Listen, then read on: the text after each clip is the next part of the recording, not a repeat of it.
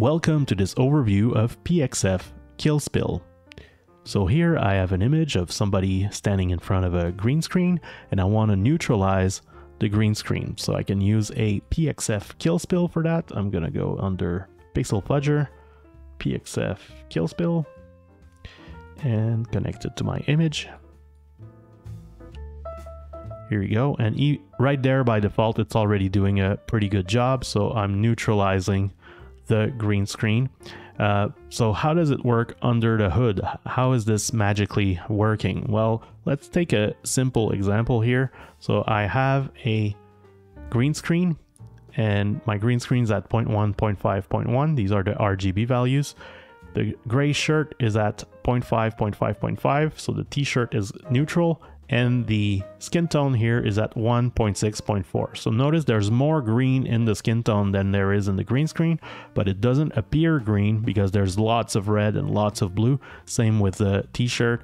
It doesn't appear green even though there's the same amount of green as the background because we also have a lot of red and a lot of blue. So a lot of beginners think that despilling is simply raising or lowering the green channel. So let's try that.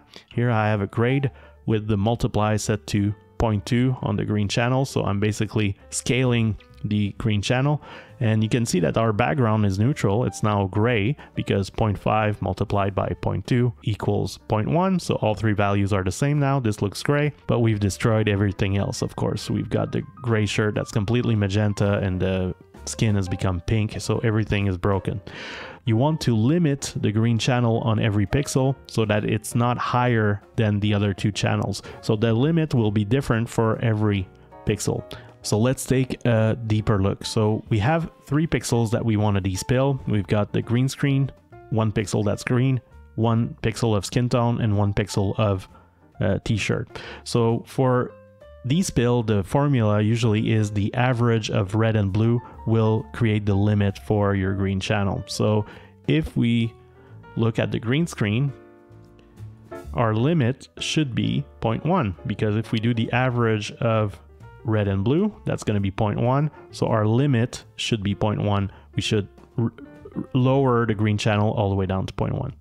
If we take the t-shirt, for example, our limit is 0.5 because red and blue is at 0.5. So the green is already at the limit. We don't need to modify the green channel. So notice that we have the same 0.5, but this one needs to go down and this one does not because the other two channels are pretty high. For the skin tone, we're doing the average again of red and blue. So if we do the average of 0.4 and 1, the average is 0.7. So our limit is 0.7. Our green is under the limit. We don't need to change the green. So that's how you would do a basic despill. So this pixel needs to change. The green needs to go lower. This one doesn't. It's not green. And this one doesn't. It's not green either.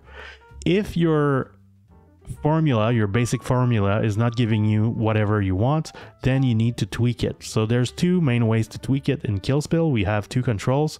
The first one is the limiter and the other one is suppression or suppression bias.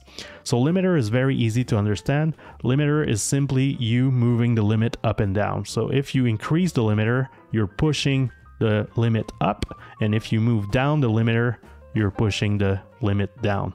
Suppression bias is how much red and blue do you want in that average. By default, it's 50-50, but if you swing the suppression one way, then you will end up using the red channel only as the limit. So in this case, our limit would go higher because red is pretty high.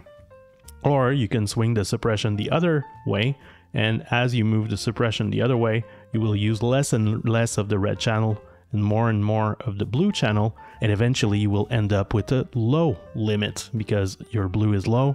That will cut down on your green because it's going to be capped at 0.4 in this example. So if we look at before, this is our values. After, this is what would happen. So before, our green is too high here on the green screen. The green is fine on these 2 other pixels. So after the despill, these 2 pixels won't change. This guy will go down. However, this looks bright, and after the despill, this looks dark. So we need to compensate for the difference in luminance. So there is an extra step that is luma compensation. And now this is our real final result. So really what's happening is we're not just lowering the green channel, we're also lowering the green but hiring red and blue to compensate for luma. Honestly, I rarely think about that step because it's done automatically and I don't really control it. So I like to think of the despill like that, even though that's not really what's happening completely under the hood. So let's go back to our real image here. And I'm going to add a couple blobs, pure red and pure blue blobs here so we can see what's going on. So this is our original image that we want to despill. Let's go back to our default despill. So if we play with the limiter, let's say we bring the limit up. As we move the limiter up, now we can see green showing around the red and the blue blob and everywhere in the green screen. So if we move the limiter really high, eventually there won't be any suppression at all because the limit is so high that no green channel is hitting that limit. So that's the limiter. If we go too low, then eventually we will get rid of any green halos. But if we go way low, then our limit is so low that we end up with a magenta image. So limiter is pretty brute force. It's useful if you have a little bit of green in your subject and you need to let some green through, for example. So let's put the limiter back to default. Alternately, we can use suppression. So if we swing suppression all the way to the left, so all the way down to 0 here, then we're using only the red channel as the limiter and the blue channel is not used at all. So in this case here, the red channel is pretty high, so you can see green around the red blob. I can also see a little bit of a green edge around the red headphones. I can see a bit of green in the hair. That's all because my limiter is only the red channel. There's a lot of red here, there's a lot of red here. That means the limit is high and green is allowed to go too high. If I swing the suppression the other way, all the way up to 1, then I'm using the blue channel as the limiter, and now I can see a green halo around the blue blob, and I can see my hair turning magenta. That's because blonde hair doesn't have a lot of blue, so the blue being the limit means the limit is really low, and I don't have enough green in the hair here. So I need to find a happy medium that tries to accommodate everything. In this case, it's going to be hard to accommodate all of these things together, the hair, the red, and the blue. So we probably would need to do multiple kill spills if we really had that. However, this is pretty synthetic.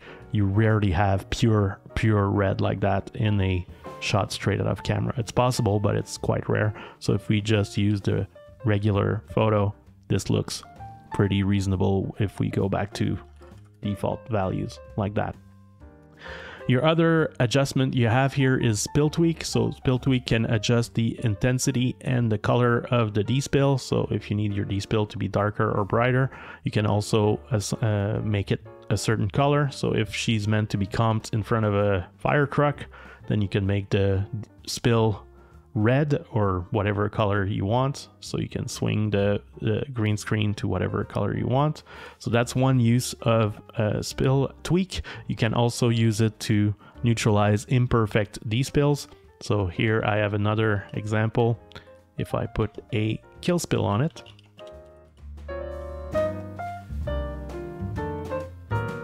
right now I'm despilling the green stuff. If I switch it to red, then I'm gonna despill the red stuff. And if I switch it to blue, I'm gonna despill the blue stuff. But our blue screen is not really blue. It's more of a cyan than blue, meaning there's a lot of green in there.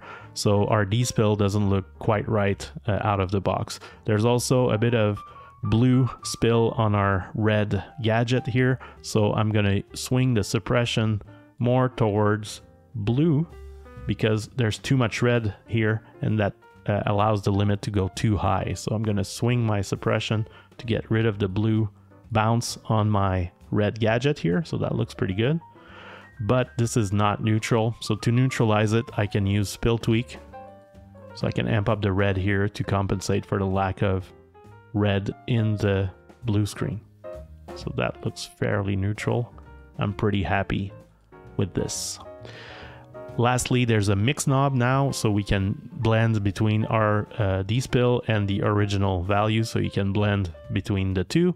And of course, there is a mask knob, so you can use a mask to limit the effect to some area of the frame only, so you can limit your despill using a mask. So there you go. That was an overview of PXF Kill Spill. I hope you've enjoyed it, and I'll see you in the next video. Goodbye.